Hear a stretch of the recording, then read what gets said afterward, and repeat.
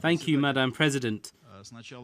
First of all, I would like to extend my condolences to you because under your presidency, we have just wasted 2 hours discussing the format of this meeting and have agreed that only 3 countries would speak in the open format. Mr. Eliasson, my Ukrainian counterpart, Ambassador Sergeyev, and the permanent representative of the Russian Federation.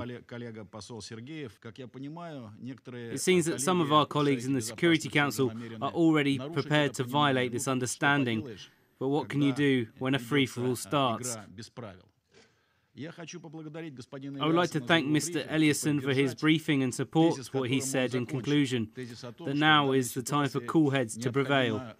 Unfortunately, I have to say that my Ukrainian counterpart failed to heed this call, and his speech included a few terms which we certainly cannot agree with as a description of the situation in Ukraine and the steps the Russian Federation is taking. Colleagues, we are discussing here a crisis which should never have happened. There were absolutely no reasons for it. Ukrainians have always been our brothers. Let's look back at the situation last autumn. Ukraine has a legitimate, democratically elected president, Viktor Yanukovych, backed by a majority in the democratically elected parliament. Ukraine does face some serious economic challenges. The Ukrainian authorities have some serious decisions to make. For instance, they have to decide whether to sign the EU association agreement. This is a tough decision. Perhaps the biggest mistake by the Ukrainian authorities was that until the very last moment they did not realise that the association agreement Brussels offered them would have a very negative effect on their economy. Under these circumstances, the Ukrainian authorities, specifically President Yanukovych, made a totally constitutional decision that any government can make, not to sign the EU association agreement at that point. As they have said repeatedly, this does not mean they completely abandoned the idea of European integration. They just wanted to consider the situation carefully. I repeat, the Ukrainian authorities were fully authorized to make this decision. So the question is, why take this issue to the level of street protests? The question is, why support all those street protests from abroad? Why would EU politicians support them? Why would parliamentary speakers from some EU nations address protesters, encouraging them to continue opposing this decision by the Ukrainian authorities? Why would certain government officials walk around Independence Square, handing out buns and posing next to opposition leaders? Why interfere so blatantly into the internal affairs of a sovereign nation? One more question. In the course of the crisis, President Yanukovych, I don't justify his actions because naturally there is a lot you can criticise him for, but I am just reviewing the facts, offered the position of Prime Minister to one of the opposition leaders, Mr. Yatsenyuk. Why wasn't this offer accepted? Why continue to escalate tensions? Mr. Yatsenyuk could have formed the government. He could have signed an association agreement with the EU, and then he would have been responsible for the catastrophic economic consequences of this agreement. And then, after a short period of time, in early 2015, they would hold a presidential election. And if the people of Ukraine or the opposition didn't like Mr. Yanukovych, they could have elected somebody else. This has happened before in Ukraine's history. Ukraine had situations where Mr. Yanukovych lost elections and Ukraine had other presidents. Why continue to escalate tensions? Why do some of our Western counterparts want this confrontation to continue? Why put armed militants on the street? Why would these armed militants throw Molotov cocktails and rocks at police? Why make police officers burn? Have you heard these politicians in the West who are so desperate to see a democratic Ukraine directly condemn these actions? We haven't heard a single clear statement from all those countless institutions that care about democracy so much. What is then the purpose of their existence if they don't respond to this kind of behavior? Eventually, as this crisis developed, an agreement was signed on February 21st. It was signed by President Yanukovych and the opposition. It was also signed by the foreign ministers of 3 countries, Germany, France and Poland. This was a very important agreement, and even though the crisis was at an advanced stage, it offered a way out of this situation. According to this agreement, a national unity government was to be formed in 10 days, and a constitutional reform was to be implemented. After adopting the constitution, a presidential election was to be held no later than December 2014. The authorities and the opposition promised not to use violence, and all the people who were not authorized to carry weapons were supposed to lay down their arms. Why wasn't this agreement implemented? Why did President Yanukovych have to face threats, as a result of which he had to leave Kiev? Why was the first decision the new Rada made, after all these painful events, a decision to repeal the law on languages? This law was adopted after a long political process and gave certain rights to minorities, and not just to the Russian minority, by the way. Why would they make such a decision on the very first day? Because this was not a political coalition, not a political process. This was what one of the opposition leaders described as a government of victors.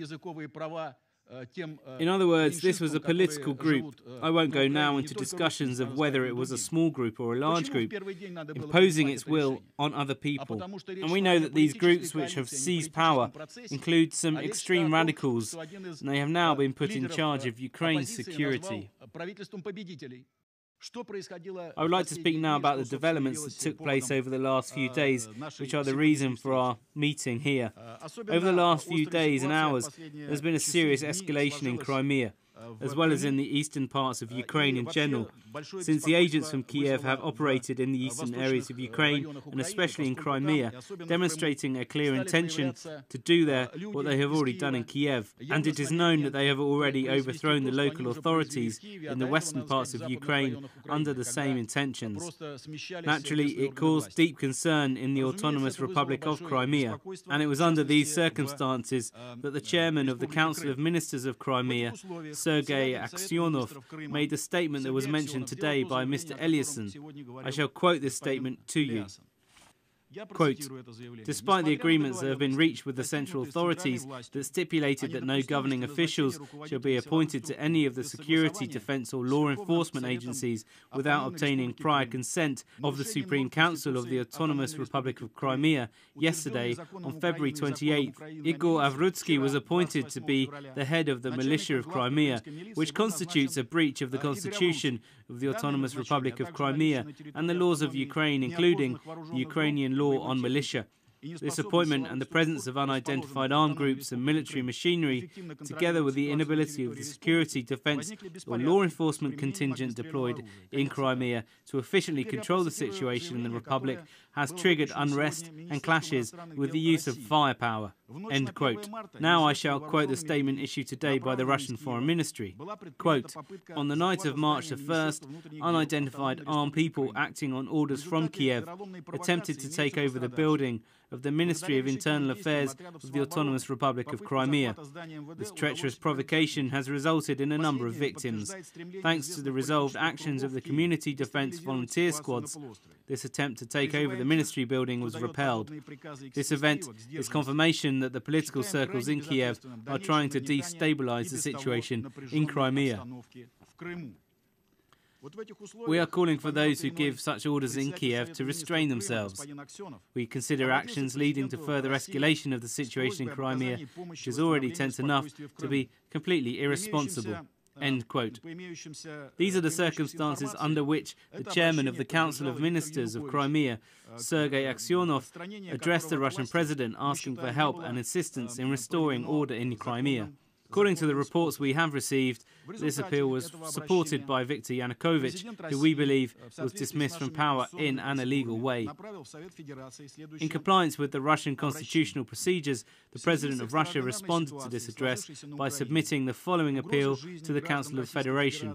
Quote, in view of an extraordinary situation that has developed in Ukraine and the existing threat to the lives of the citizens of the Russian Federation, including the military contingent of the Russian armed forces deployed on the territory of Ukraine in Crimea, based on the international agreement and in compliance with the Article 102, Part 1, Clause G of the Constitution of the Russian Federation, I am submitting this appeal to the Federation Council of the Federal Assembly of the Russian Federation, requesting permission to use the armed forces of the Russian Federation on the territory of Ukraine until the political and overall stabilization of the situation in Ukraine is achieved. End quote. I would like to draw your attention to the wording "on the territory of Ukraine." not against Ukraine, as my Ukrainian colleague has said, but on the territory of Ukraine until the political and overall stabilization of the situation in Ukraine is achieved.